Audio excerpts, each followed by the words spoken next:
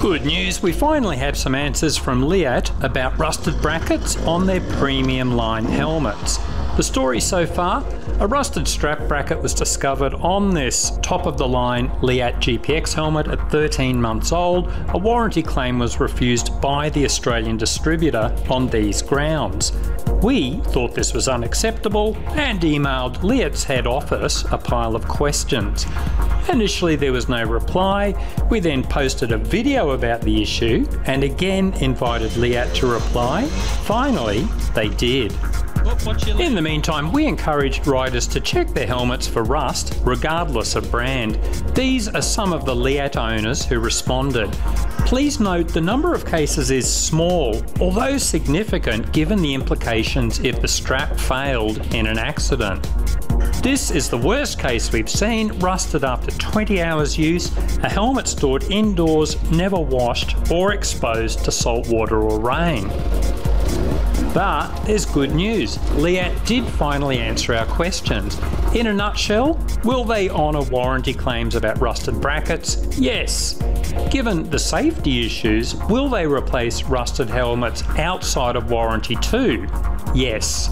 Will they change to a high-grade stainless steel in future? Maybe. They are looking into it. Do all their helmets use the same zinc-coated steel? Yes, so check your Leatt regardless of which model you have. Why did Leatt not use stainless steel to begin with? Well, just pause and read if you want to know. And remember, Leatt is not alone with this issue. It's happened to Aero helmets. Aero's head office never responded to our questions about the same issues.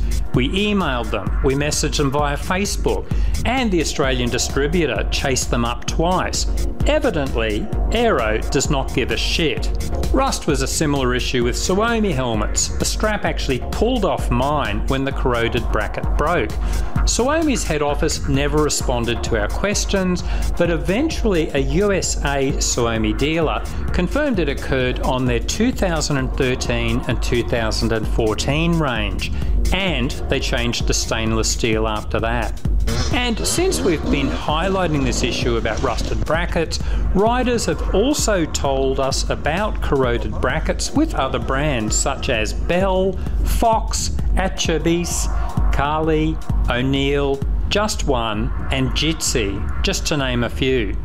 So check your helmet for rust regularly, and as Leatt has shown, spending a lot of money on your helmet doesn't mean those brackets won't rust.